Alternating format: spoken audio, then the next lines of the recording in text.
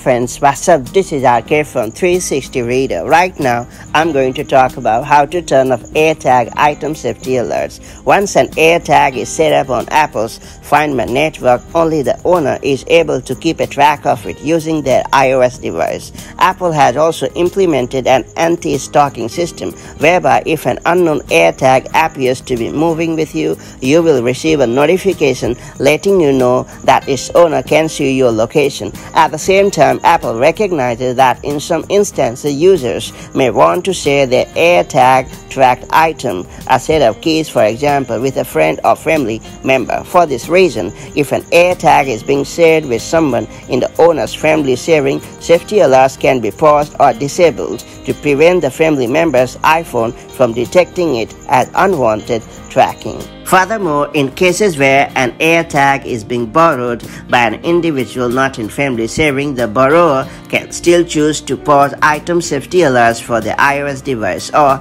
disable them completely. But before you proceed, bear in mind that for as long as item safety alerts are disabled, the owner of an unknown item will be able to see your location and you will no longer receive notifications when an unknown item is found moving with you. That said, let me show you how to disable AirTag's item safety alerts.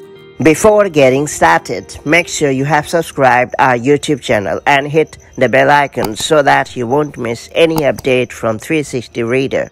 First off, launch the Find My app on your iPhone or iPad, then tap the Me tab at the bottom right corner of the screen. Then turn off the switch right next to Item Safety Alerts. Finally, tap on Disable in the pop-up to confirm the action. That's pretty much it. So that's the way you can disable AirTag's Item Safety Alerts on your iOS or iPad OS device. If you have found this guide helpful, do like and share it, and I'll see you in the next video with more such helpful tips and tricks. Till then, have a great time. Bye-bye.